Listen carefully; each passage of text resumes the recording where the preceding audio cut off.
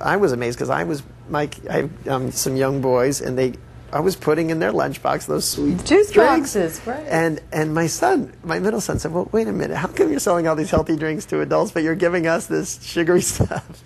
I said, "You're right." And so first we started giving him these big bottles, but he's bringing it home half drunk because he's not that big.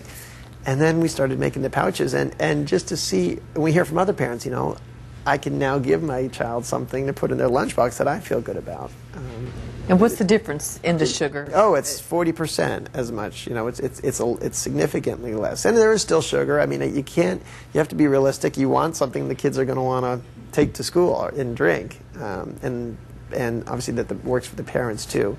So it's really nice to feel like we're giving people something that works for them, and then of course the most gratifying part for me is being able to go to these tea gardens and seeing what kind of opportunities we're creating economically for our partners there. What's not in your tea that's in other tea?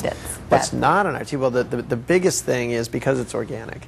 So tea is one of the few agricultural products that is never rinsed. So if I buy a tomato or an apple that may have chemicals sprayed on it, you can bring it home, you can rinse it, peel it, you'll get the surface chemicals off. Tea leaves, if there's chemicals sprayed on tea leaves, they stay on the leaves all the way through the drying process, and the only time they get washed off is when hot water is poured on them to brew the tea. So those chemicals end up in the bottle. Right. And so for us, what's not in our product are all the chemical pesticides, chemical herbicides, any other kinds of fertilizers that are sprayed on regular tea leaves. And where do you buy your tea leaves? Was it hard to find a company that would adhere to your standards? In the beginning, there were very few organic tea gardens. Now there are a lot more, but we buy mostly from India, China, Sri Lanka, South Africa.